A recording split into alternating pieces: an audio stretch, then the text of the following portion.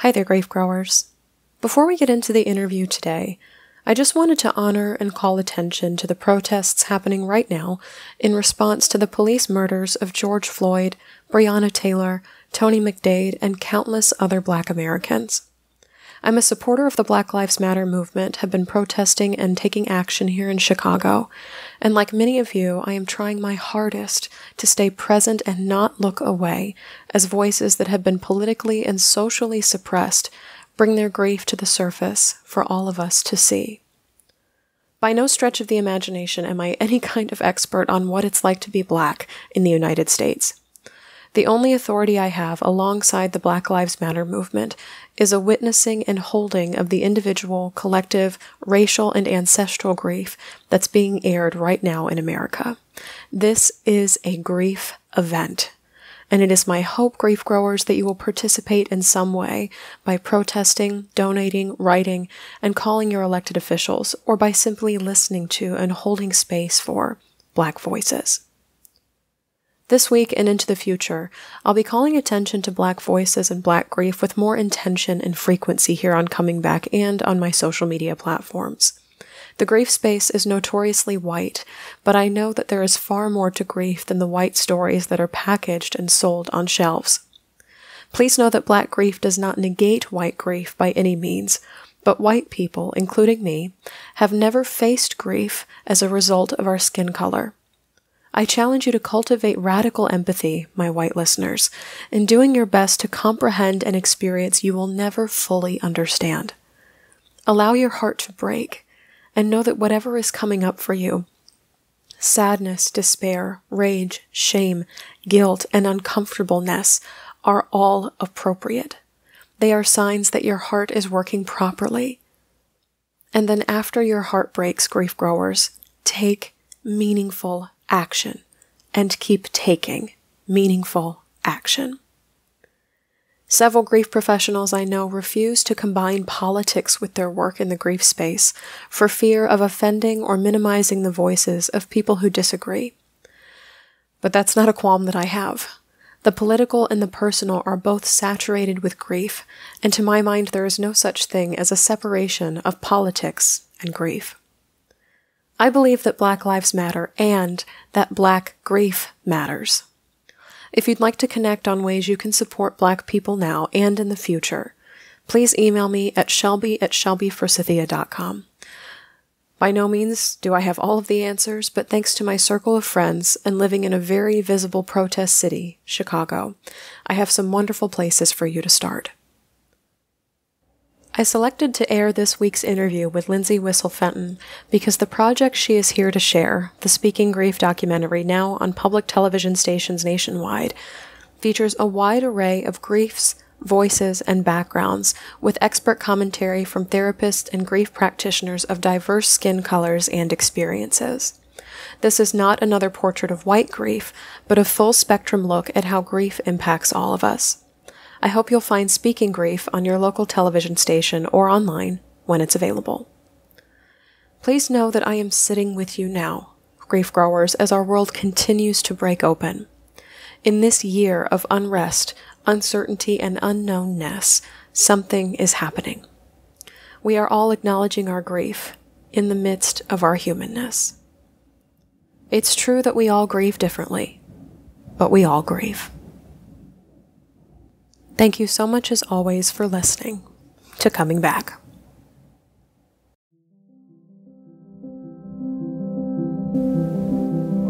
Hi there, and welcome to Coming Back, a podcast about coming back to life after death, divorce, diagnosis, and more. Today I'm speaking with producer, writer, and director Lindsey Whissel Fenton about the new public television documentary Speaking Grief, which aims to jumpstart conversations on grief and loss in a society that treats grief as taboo. We'll be touching on how we can get more comfortable in awkward moments, how we can open the door for others to share their grief, and some helpful scripts to help you get started in your own conversations on loss.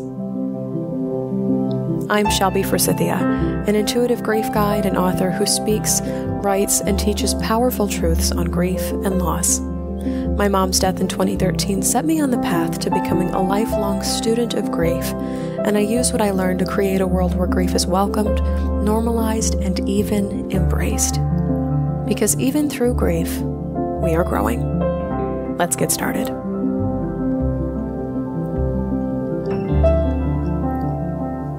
Lindsey Whissel Fenton is a senior producer at WPSU, the PBS affiliate station for Central Pennsylvania. She is the producer, writer, and director of the documentary Speaking Grief, part of a new public media initiative aimed at creating a more grief-aware society.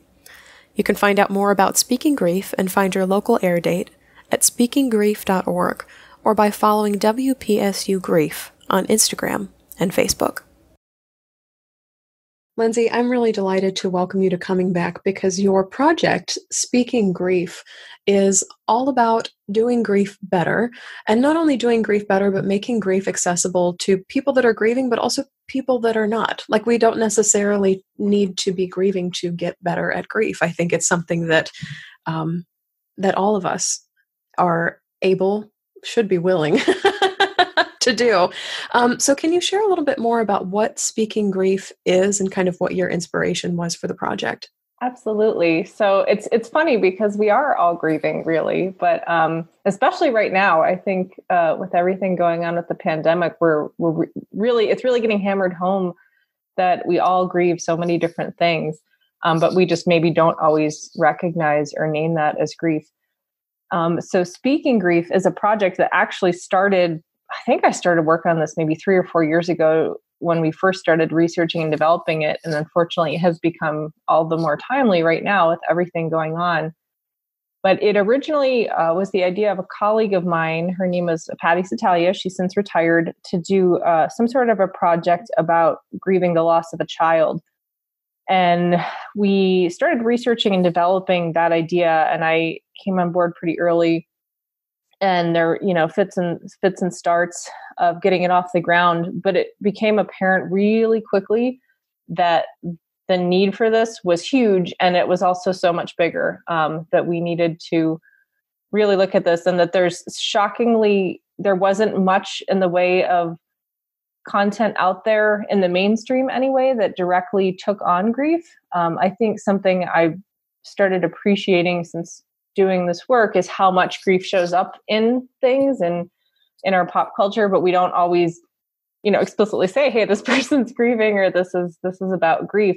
So really just looking at grief, there wasn't anything. And then seeing how much need there was in terms of people not feeling like they were being held or supported by their people in the way that they really needed, in kind of their darkest moments, was really powerful to see that gap. And I can talk about some of my own losses, but I haven't yet, because I recognize it's a part of life. I haven't yet lost kind of one of my immediate family members or close friends.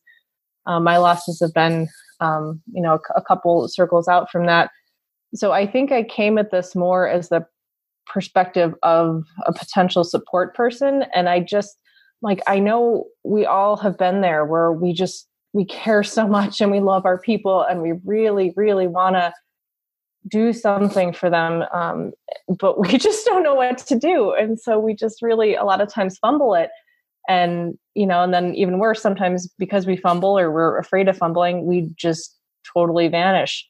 And seeing how much unintentional hurt and damage that does, both in my research and then in the work on the project, is really, really devastating. And so our team felt that was where we could add the most value to this project, was really building up our sort of grief savvy or grief awareness and throughout our society, and just getting people a little bit more comfortable with how they even begin these conversations, or how they can get better and more comfortable showing up for whoever it is in their life that's grieving and needs that support.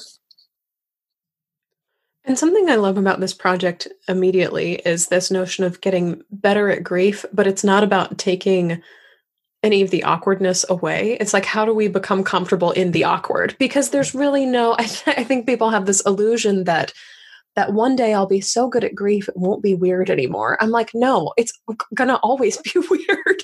And I love that you're coming at it from this support person perspective. We've never had this happen on Coming Back before, where the person telling the story is not someone with a major grief or loss story of their own. And there's this sense of, gosh, I want to help. I want to know what to say, but I'm so afraid of tripping over my tongue or saying the wrong thing or offending somebody that it's just better to stay silent, and really breaking down that myth and those walls. Yeah. And we're really all about the kind of own your awkward. That's, I think that's the number one thing, is just so much of this is it's bigger than just grief. And I want to say too, we focused in our project on death related grief, because grief is so huge that we needed to have some sort of way to pick a focus and go from there. But as I said in the beginning, everybody's grieving something. So I think we can all identify to some extent, but when you're in those really, big loss spaces, it is awkward. And it's, even if you've had losses, I've talked to some of the families who've had those major losses or those out of order losses, and they'll still say, people think that now I'm this expert and that I know what to say to somebody. And I don't know either, because every loss is so different. And I think it really just starts from that place of being authentic, that it is uncomfortable, and that, it sucks to watch somebody that you care about hurt, and to accept that there's literally nothing you can do to take that hurt away from them. So I think that's one of the key takeaways that I've taken from this, and that I hope other people do, is if we can just kind of, it sounds harsh, but get rid of that notion of you're not going to be able to cheer somebody up in this space. It's just not possible. And shift that focus from you're not trying to cheer them up or make it better, because you actually can't, and shift it to just make them feel supported and ensure that they're not alone and that you don't disappear. It's just a much more human and real space, I think, to come into it as a support person than I think from someone who's actually grieving and receiving the support. It takes that pressure off to have to perform and, oh, okay, yeah, you cheered me up and now I'm happy. And then they leave and it's no, you really didn't, but I didn't want you to feel bad.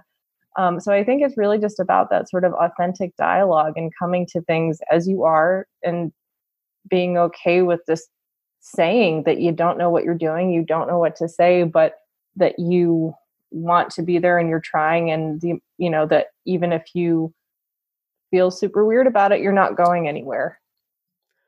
Yeah, I literally just wrote down, there's an admission of powerlessness. At some point, people who are supporting grievers have to admit that they don't have the power to make us feel better. That's not within their scope of power. What you do have the power to do is show up and speak and support and bring a casserole and offer to carpool and all these other, all these other abilities. But I think so much of what, especially Westernized society, transmits to us or tries to integrate is that, there are ways to fix or to cheer up instantly, savior complex kind of stuff. Yeah.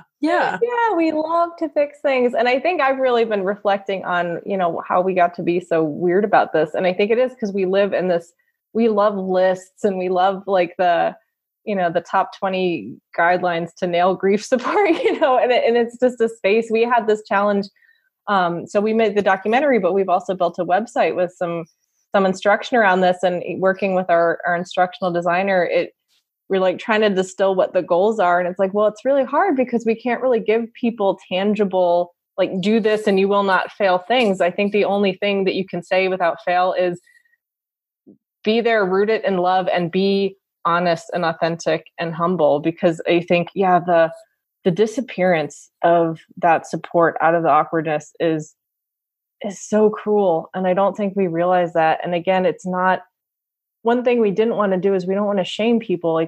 I understand, I'll share something that keeps coming up in my head throughout this project of thinking about owning when we do make those mistakes, is when I was 22, 23, I had just moved here, and I remember I was getting a sleep study done, and the technician came in and he was, wiring me up and everything. And he said, I'm really sorry if I seem out of it. My dad just died. And I felt such intense empathy. And, I'm a daddy's girl, and I felt for him, but I still remember that moment of just my brain feeling like it short circuited as I was like searching through this catalog of what I could say. And I didn't say anything. I didn't even say I'm sorry. I don't even think I said I'm sorry. And to this day, I feel so horrible about that, that experience. And I have always wanted to be able to go back and just say, my God, I'm so sorry. I didn't even acknowledge what you told me, because I was so paralyzed by, this fear of that there is some right thing I could do. Or if I had said these right words to you, it would have made it all better that your dad died. And that's like, I wish I had known what I know now, back then. But even since then, I've been in positions, I've had a number of times in the past few years since working on this project where I do know better, and you still go to those like go-to phrases that are the worst, but we're so programmed to say them. It's like you have to almost physically bite them back so you don't say the things, I think you're pointing to a great revelation that a lot of grieving people have, especially after they've experienced loss, is like, oh man, I've said some really shitty things to people in the past. And only now that I'm a griever, I'm a member of the club, do I actually recognize how bad that feels to hear. I don't know that I have a specific example that's jumping up to my brain right away, but I know that at least in my personal experience before I lost my mom, I was very much, and this is a hard admission to say, but I was almost a believer in this hierarchy of grief.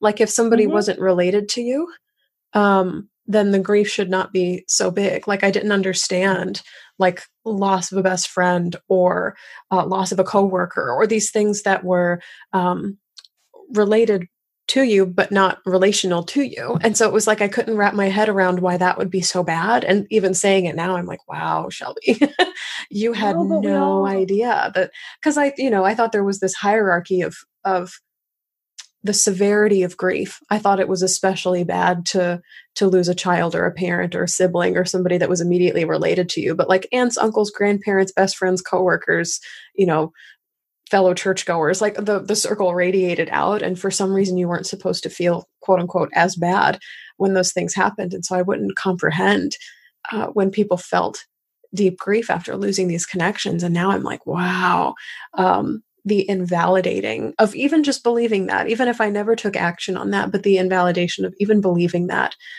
to be true is wild. We invalidate our own grief. That's so sad too, is that, and I'm so grateful for being invited and trusted into the conversations that I had with people, because I think it did, it really was a privilege to get such candid dialogue going about such a personal topic. But it's really, obviously it's eye-opening, but I think it's like the way we internalize that too. So I'm with you, like, and thank you for being authentic and being vulnerable and open, and sharing that that's where you came to it. Cause we're all guilty of that, I think, and I've obviously spent a lot of time thinking about grief and loss.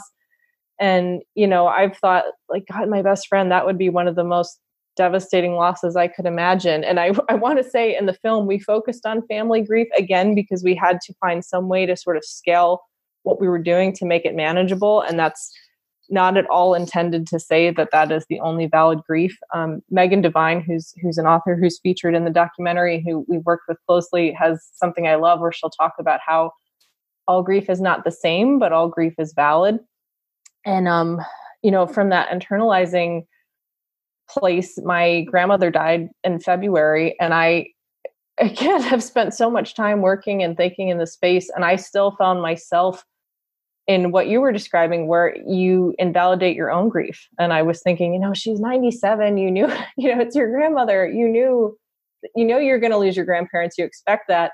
And I've had the same thought where, like, when I lost, so I lost a grandfather when I was 10, that, I was really too young, and it didn't hit me in the same way. And then I lost my other grandmother about 4 years ago. And that hit me so much harder than I thought it would. And I had the same thing you described, where I thought, geez, all my friends and coworkers in the past few years who've lost grandparents, it was sort of like, I didn't understand. And even I'll say pet loss, since something that's come out of this, this project is I am now a not only proud, but probably crazy dog mom.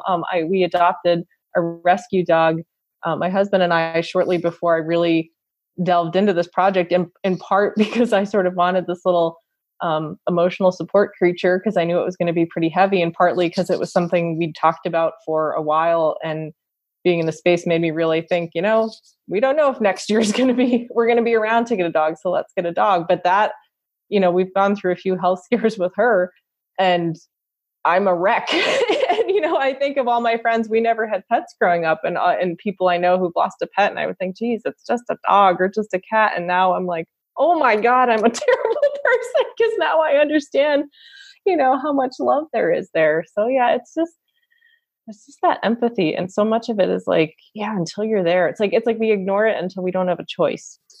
Yeah. And something else that's coming up for me right now is also this acknowledgement of hope, because if I could change my mind and you could change your mind, then other people who don't know how to do grief have the capacity to change their minds. Like there's an innate potential, I think, in each of us to re-understand grief. And how to approach people that are grieving. So when we have those situations, like in that lab where the guy's like, my dad died, and you're scrolling through this index of your brain, like, what do you say for grief? Error 404, not found. Like all of a sudden we'll have this index of, okay, this is something to reach for. This is something to reach for. Even just saying, I'm sorry. So it's like, okay, transmission received. I'm acknowledging that you're grieving right here and right now. There is a potential for growth, because I think something that especially a lot of grievers, including myself, feel in the immediate aftermath of loss, especially, is that if the people around us aren't doing grief well at first, they will never do grief well. Like they will never come back to us and apologize for their behavior. They'll never say they're sorry that they weren't there for us. They'll never try again. And some of them don't. And I want to fully and wholeheartedly acknowledge that right now, that sometimes there are friends that disappear. There are family members that shut down your grief and continue to try to shut it down for the rest of their life and your life. And simultaneously, I know that I have approached people who I've not done grief well with, and I've been approached by people who did not do grief well for me. And it has not undone what was said, but it has reestablished the fact that there's a bridge between us and it's worth walking across. So very almost like hopeful in knowing that our stupidity or insensitivity has become knowing and sensitivity around grief, because if it happens to us, that means it can happen for a lot of other people as well. I kind of want to shift gears and talk about the actual experience for you of working on speaking grief, meeting with grieving families, meeting with experts, and kind of what that was like to suddenly be so immersed in the topic of grief. Yeah, it was, well, I'm kind of weird. I'm an introvert, and I'm an introvert who's, I think people misunderstand what that means. I am profoundly curious about people and like existential things. So this is sort of like, it's a weird thing to say, like, I love doing this, but I love, like, the thing about introverts is like, we don't like small talk. So it's like getting to sit down with people and just kind of cut to the very like essence of, what makes people human, which is your love and your pain and all that. It's weird to say, like, I love being in that space because it's a very hard and heavy space sometimes, but in a way it was this real gift. And I made, you probably experience this all the time, is like when you interview someone, especially about personal things, you do make a weird kind of bond, because I think sometimes, it's easier to share with someone who doesn't have any real connection to your life and doesn't have, know any of your baggage, and you can just be open. So I definitely always have those connections. And then within this, I think even some stronger connections were made, but it was heavy. I think I really surprised myself. I'm also I would use the word maybe empath, maybe like I feel things pretty intensely, other people's feelings too sometimes. And so I knew going into this that I was going to have to, kind of find a way to deal with that. And I think I was surprised by, you kind of get into your professional role, and, I've done other kind of heavier projects before. So I knew going into it that I would be able to hold that space. And my rule is always like, I try not to be crying more than the people I'm interviewing. So every now and then, I wouldn't fight it if I were feeling, if I was moved to tears by something they said, but I definitely didn't want the focus to ever shift to me. So I would allow myself to feel that with them. but then, have to kind of keep up some level of that professional boundary. But then there were nights where, certain things I'd be okay for 3 or 4 interviews, and then something would just, kind of penetrate that boundary. And I'd, frankly, just go back to my hotel room and sob and give myself permission to do that. And that it's, there's no shame in being moved by another human being's pain. So I think that was, and that's speaking about just even the filming of the interviews. And, another part of this was, I think at last count, there was probably about 65 or 70 phone calls I made. And some of those ended up being people that we featured either in some form in the project, because we have a documentary, but then we also have a lot of content that was produced exclusively for our website. But there were a lot of conversations I had in the research phase that were, hour and a half long conversations by phone with people I actually never even got to meet in person. And that was a good lesson in boundaries, because I didn't want to basically turn down any opportunity with someone who was willing to be vulnerable and share their story with me. So I would be taking calls at, 11 o'clock at night because of time differences, or 6 o'clock in the morning. And I did that leading up to the holidays. And I really ran my battery low. And so that was important, that, to learn how to kind of set some sort of a self-care boundary, I guess. It also, from a perspective of being able to be present with other people, because if you burn yourself down too much, it's harder to hold that space for other people. But I think the biggest takeaway from all of those conversations was they would be so emotional often. They would get really intense, and I would kind of end the conversation almost apologizing and say, gosh, I'm sorry I stirred all this up for you, or, I'm sorry, that you're crying now. And they would almost always come back and say, like, no, thank you. Like, I never, ever get to talk about this. No one ever gives me this opportunity. And I think that was sort of like we were talking about earlier, is understanding that that shared pain isn't bad. Like, it's to hear how, I guess, grateful people are just to have somebody ask them, like, for real, how they're doing, or to talk about it. It was really eye-opening that, like, oh yeah, we don't have to be scared of people crying, or we don't have to be scared of bringing these feelings up, because this is what it is. This is what grief is. This is what life is. And really kind of solidified the need to create spaces for those conversations to happen. I wonder, as people who are bystanders to grief, whether we're actually grieving ourselves or not, what can we do to create more opportunities for people to share their grief? Because I've heard this a lot of, oh my gosh, no, thank you, I never get to share this. And so opening up the door more and more often for people to talk about their pain. Yeah, it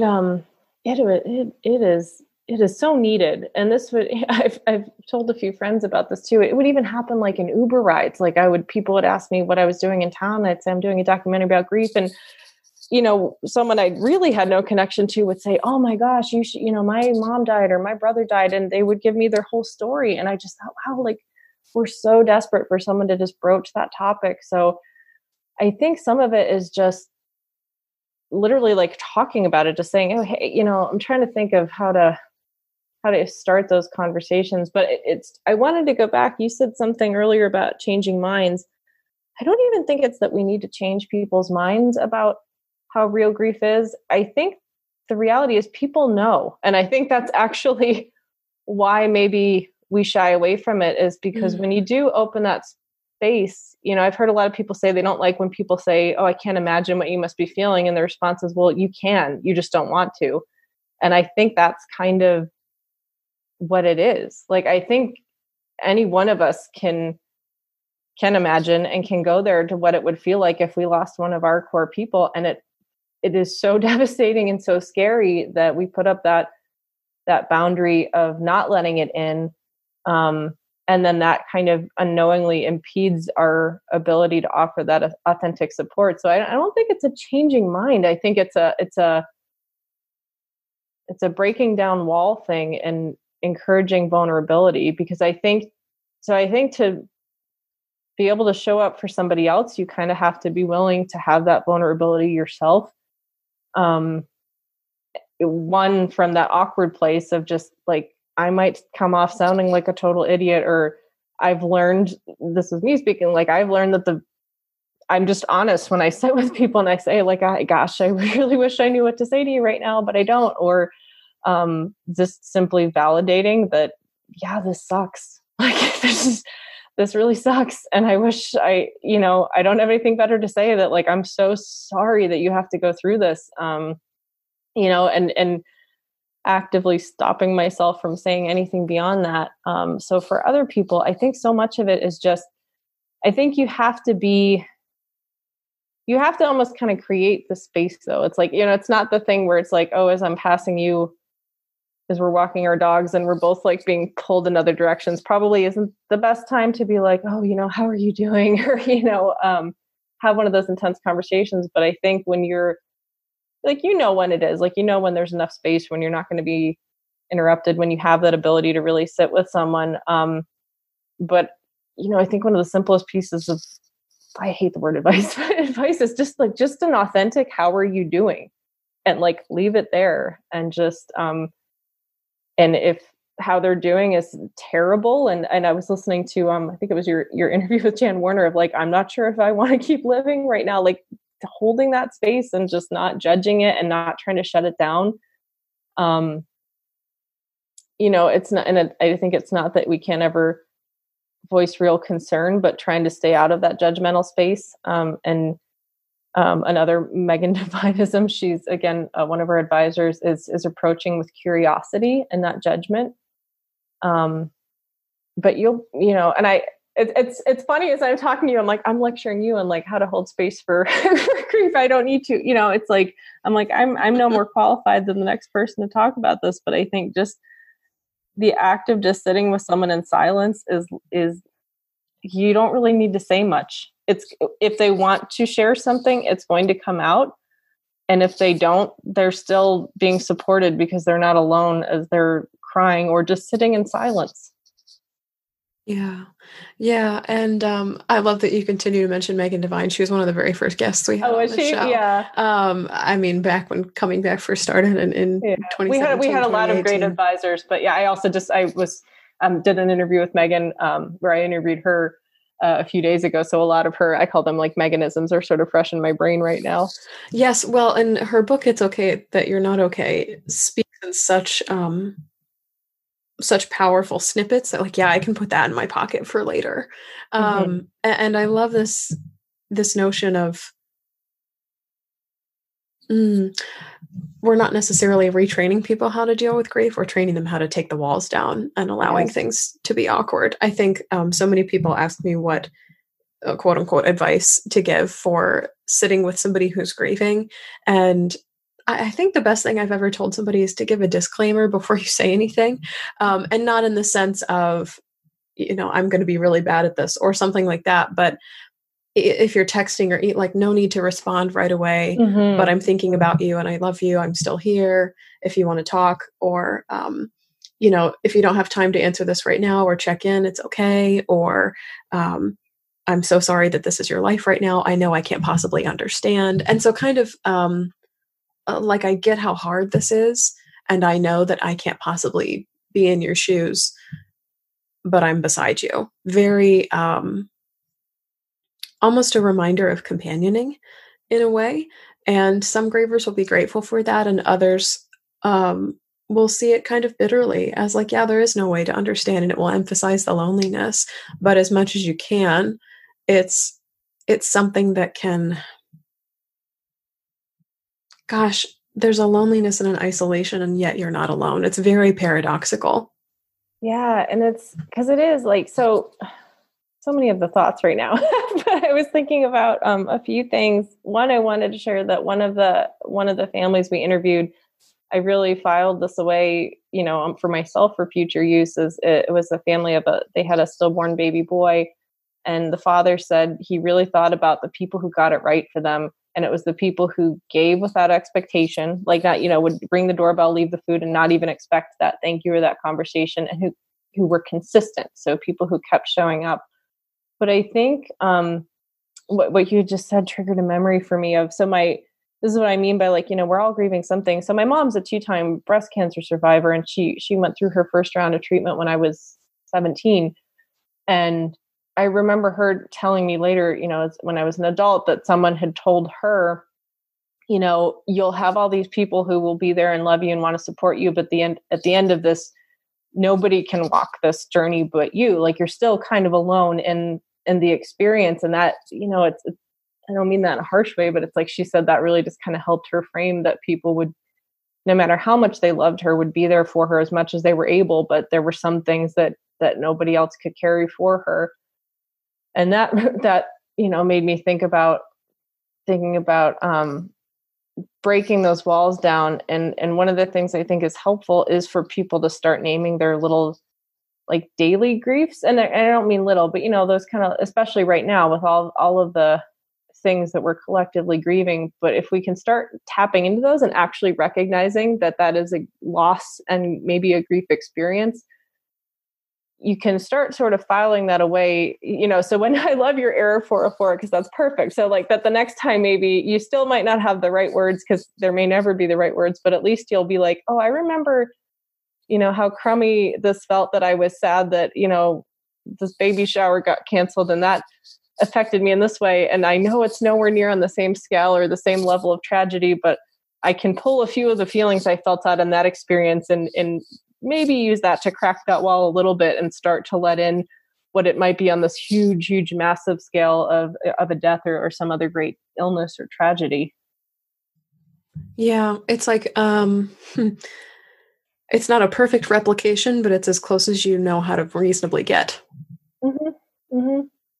Yeah. And that's where, again, it's like grief is valid. It's not the same. And I so love that you brought up that hierarchy of grief, because we do that. And it's like, I don't think we do a lot of this stuff because we're, malicious or bad. It's just like, that's kind of how our brains work. And again, like, our culture is like, we're really into like categorizing stuff and sorting things because it's like efficient to do it that way. So it's like, we're not trying to shame people. It's also, we're recognizing the shared experience of grief that we'll all have, but it's also the shared experience of discomfort around feeling helpless and feeling, because that's a hard truth to swallow, of like that you actually can't do anything to take pain away from someone you care about, but that you can still help by not going away.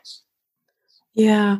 And I wonder, that kind of segues into my next question, which is, if somebody's listening to this podcast and they're actively grieving and they're seeking that kind of support from the people around them, it's kind of a shame that the burden of asking falls onto the griever, but what can they ask from the people around them? Like, what can they reasonably ask for or expect from the people around them? I hate that people have to ask, but yeah, I recognize that that's a reality. I would, I guess, like, hope and pray that people have someone in their life that they have that level of comfort with. That, like, I know a very dear friend of mine and we have been through a whole heap of life stuff together. And we'll have very authentic conversations where sometimes she'll be saying something and I'll try to be fixing it or, giving advice, and she'll stop me and she'll say, I just need you to listen. I don't need you to respond.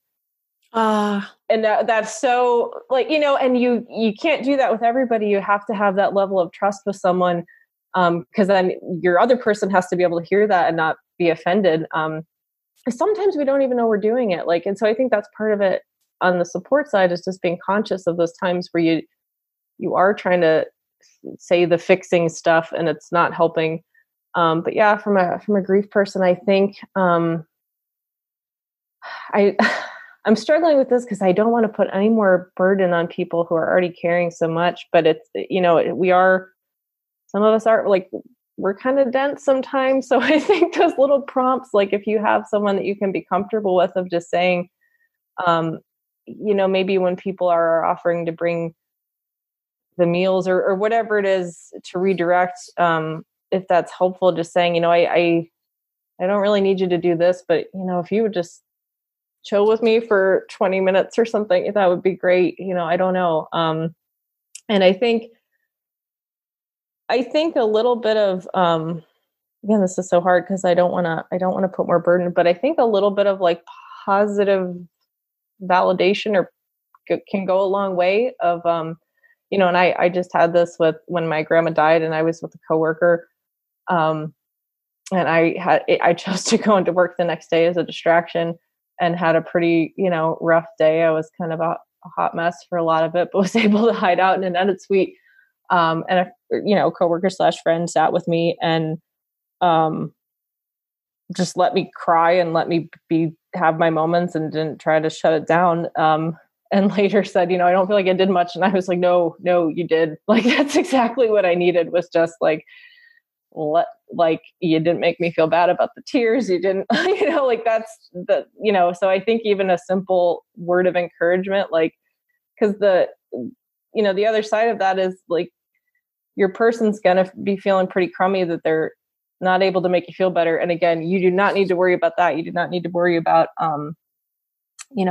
making somebody else feel better. But I think in an effort for you to get the support you receive, even just a word like that, like, if they're leaving, just saying, thank you, like you sitting with me meant so much, because they're probably leaving thinking, oh my God, I didn't do anything. I didn't say anything. I didn't cook anything. I just sat there. So I don't know if that makes sense, but I think just recognizing if somebody did get something right, recognizing that not in a way that like, oh, we need to be coaching and praising the other people, but in a way to really help shape that support that you're going to need.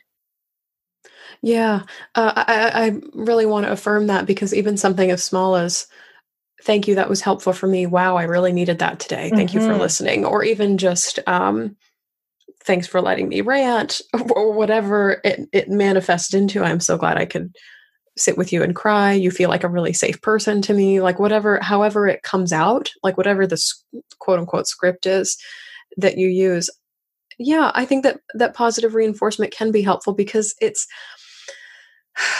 you're not doing something, but it's a reassurance that you're doing something. You're not doing something in the way that society would measure you doing something, as in making somebody quote unquote feel better, but you're actually doing quite a lot in sitting and being present. They don't have to be big things. And I hold up to, my other grandma who died a few years ago, I've said this so many times, another coworker of mine, when that happened, sent me like a 1-line email and just said, I'm really sorry about your grandma. That really sucks. And I still tell them, like, that was the most perfect sympathy note I got, because that's all I needed, was somebody to validate. Like we were saying, it's like you invalidate your own grief. So I was sort of like, okay, this is my grandma. I shouldn't have as hard a time with this as I'm having. And for somebody else to then say, no, you're allowed to have a hard time. And I said, thank you. That was perfect. Or sitting with someone, like, it doesn't have to be a huge thing to be a huge thing, I think we can also turn that inward on ourselves and allow ourselves to be the people supporting ourselves in our grief. I know it seems very like meta or a little surreal to be the person who allows ourselves to grieve.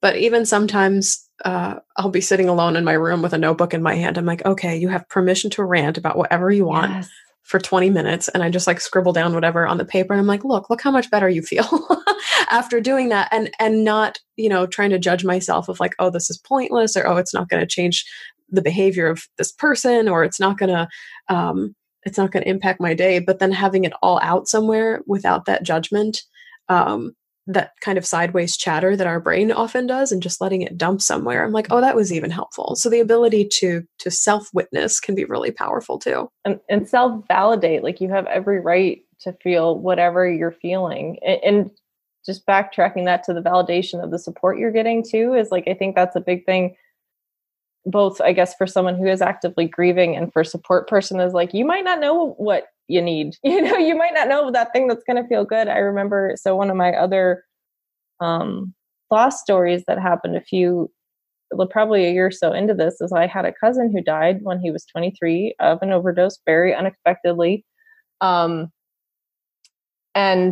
I remember that night when I found out, my husband first was trying to be there for me. And I said, no, I just need to be in my room by myself. But then, or he'd try to hug me and I'd be like, stop touching me. And then 5 minutes later, I'm like, wait, come back. I need a hug, and it would change that quickly of just, from minute to minute, it was like I couldn't stand to be around anyone else. And then the next minute I so desperately just wanted another human there to hold me. So I think for support people, just being flexible in that, and that you might have to, you might have to kind of roll with it. And then, if you're grieving, I think it's that compassion with yourself. Like, you don't have to have it figured out. Like, you might, and, we talk about that a lot in the project, with the whole problem with our support narrative of like, let me know if you need anything, is like, well, you don't always know what you need. So sometimes you just have to kind of offer and try some stuff, and it might be hit or miss, but, giving that compassion on both sides of it to be flexible and to, kind of roll with it as you're figuring it out is important. Yeah. I think the only measure of failure in grief support is failing to show up. I think people think if they can't make somebody feel better right away, or give them exactly what they need, or bring the right kind of dish, or show up at the right time for a service, that they failed their grieving person somehow.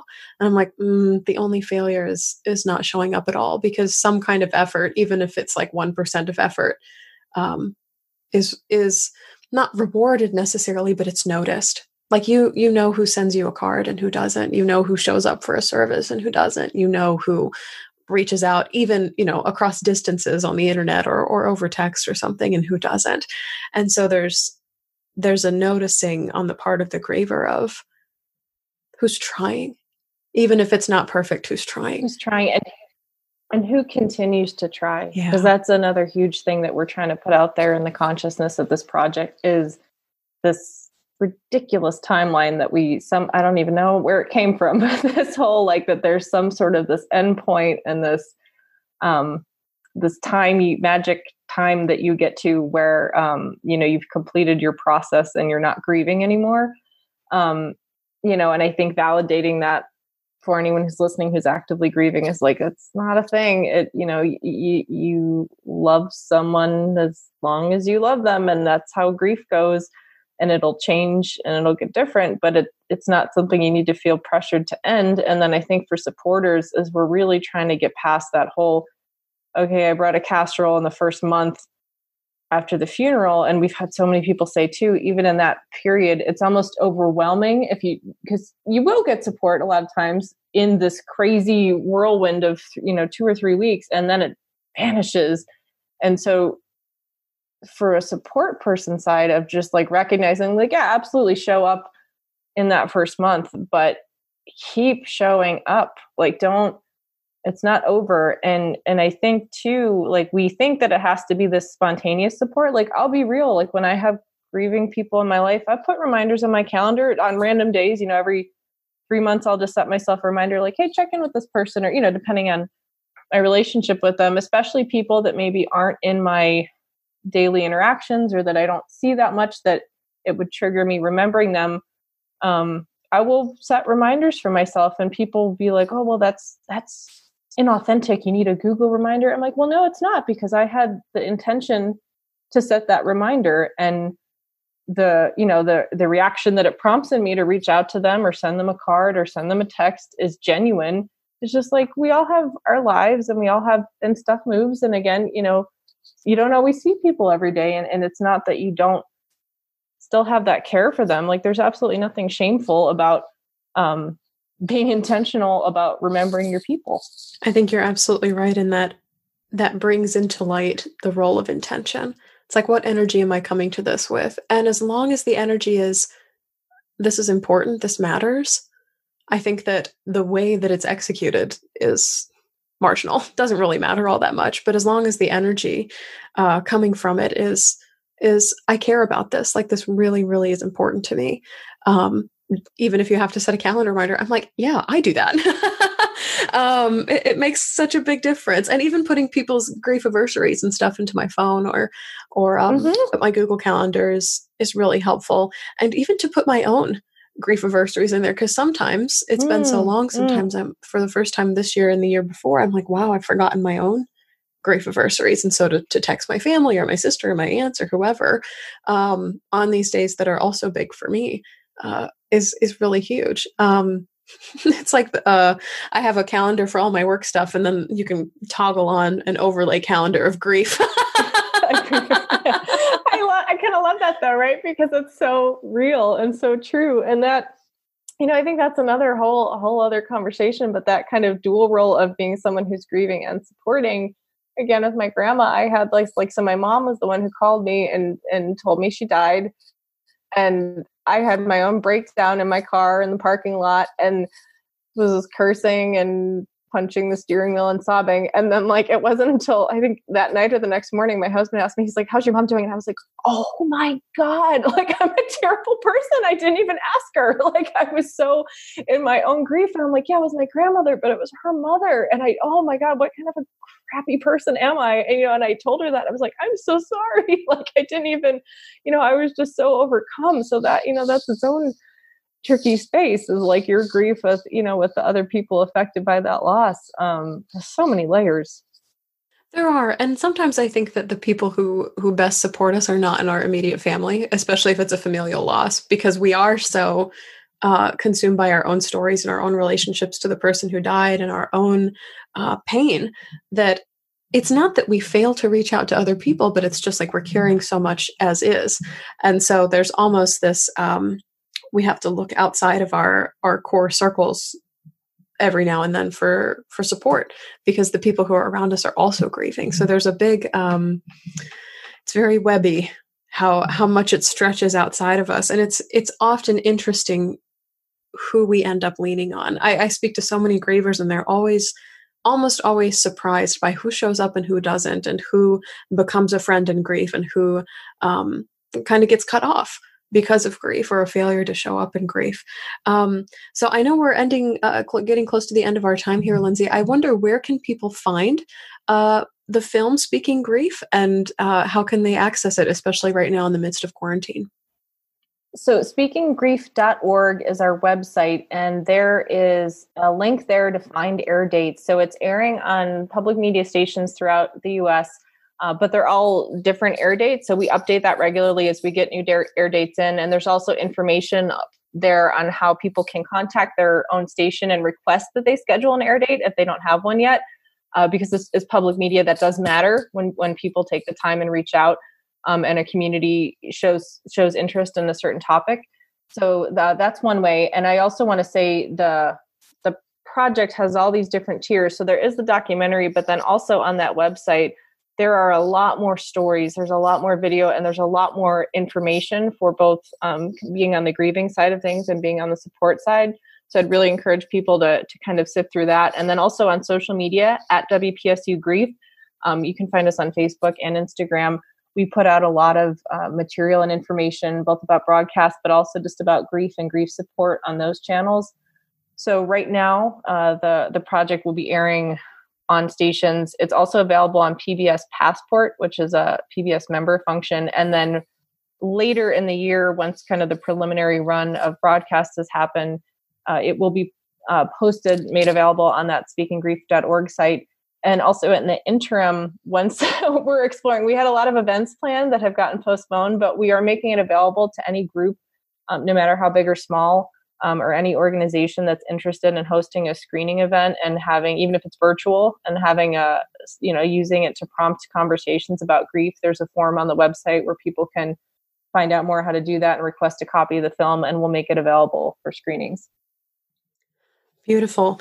I love that this is just going to be such a widespread occurrence. I feel like getting it out to so many public broadcasting stations across the country is going to be so immensely helpful, especially right now when all of us are grieving and supporting grievers in some way, with radically different griefs, mind you.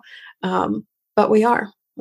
That's the goal. We want to start the conversation. And the last thing I'll just say is, so we had our local premiere on Tuesday, and even in the few days since that happened, it's been really great to see people take the time to reach out and share. It's always great to hear people appreciate what you do, but people are sharing that it's prompted them to have conversations in their own homes, either starting to think about their own grief, or I've had people share that it's prompted conversations about, maybe how they could have done better when they were trying to show up for someone else. So that's really what we're trying to do, is just open a conversation.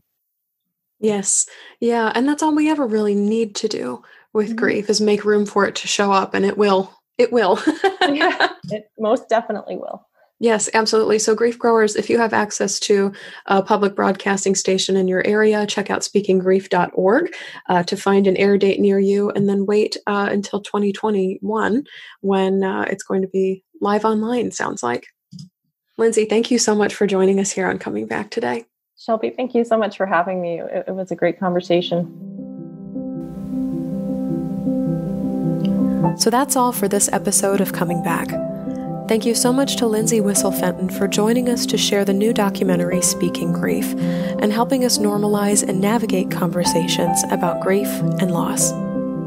Lindsey came back by truly listening to the grief experiences of others and allowing conversations to be awkward without the need to fix them or make them anything different. You can find your local air date for Speaking Grief, as well as more about the experts behind the documentary at speakinggrief.org, and you can find that link in the show notes. If you'd like to get online grief support for just $3 a month, pledge to support this podcast on Patreon at patreon.com/ShelbyForsythia. You'll instantly unlock access to weekly grief guidance prompts and monthly live calls with me. Our next live grief support call is happening on Monday, June 22nd at 7 p.m. Central Time. Thank you so much this week to Connie for supporting Coming Back on Patreon.